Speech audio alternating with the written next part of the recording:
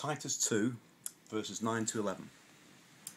Teach slaves to be the subject to their masters in everything, to try to please them, not to talk back to them, not to steal from them, but to show that they can be fully trusted, so that in every way they will make the teaching about God our Saviour attractive.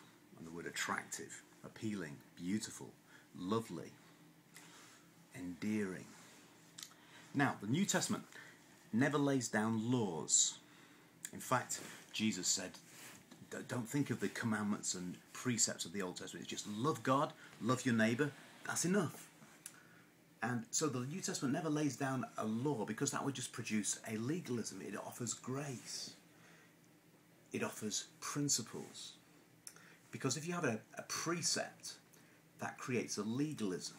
You know, imagine if you sort of said, you must pay your TV license. And so you said, well, okay, but do I have to pay my TV license for my 17-year-old son? Or wait a minute, we've got 3 TVs. Do we need 3 television licenses? Or wait a minute, we've got 50 people in this house, 1 TV. You know what I mean? We start to, legalism creates loopholes, and it just becomes a game. So the New Testament doesn't offer us a precept. It says, be honest. It's different. A principle sets you free to figure things out for yourself. A precept creates Pharisees. And if it was precepts, it would be bound to one culture. You know, imagine if the New Testament said, computer games are demonic. Okay?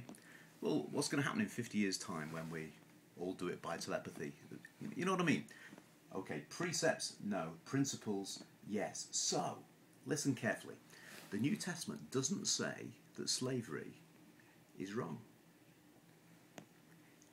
But it creates the opportunity for slavery to disappear. It says all people are equal.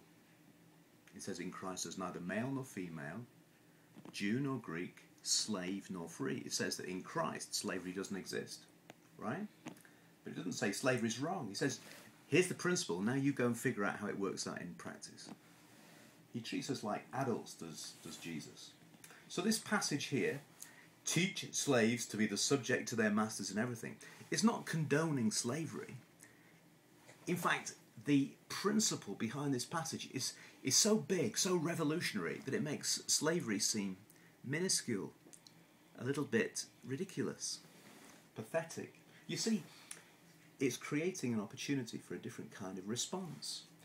Because many slaves and slave owners were turning to Christ in the first century.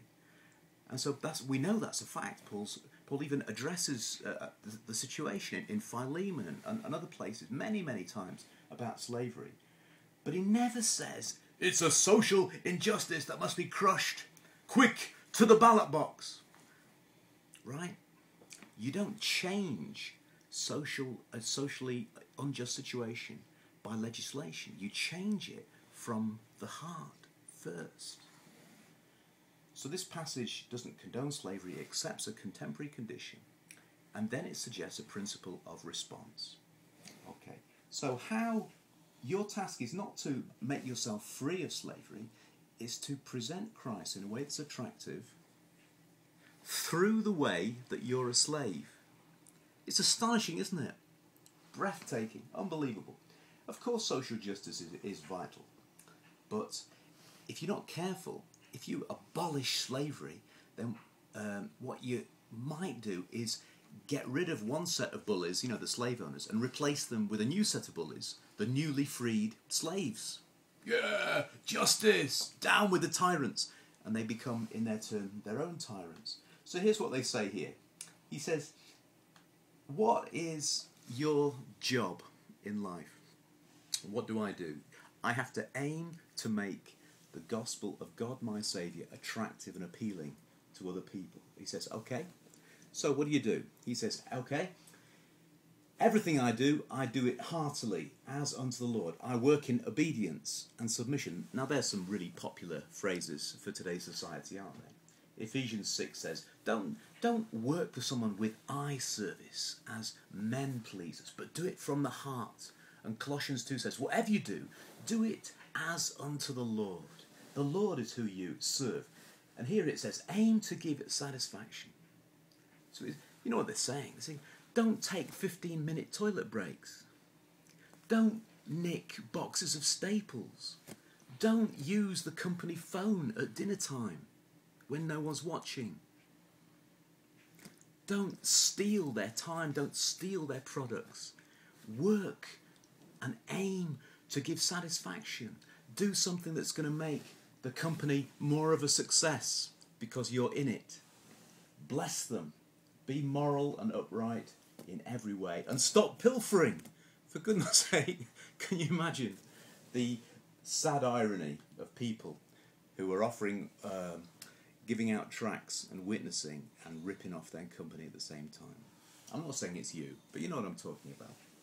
Okay, work to make my boss's company a success. Care about it. Don't answer back. Don't be sullen. Don't drag your feet or sulk when you're given a task to do. Don't begrudge your time.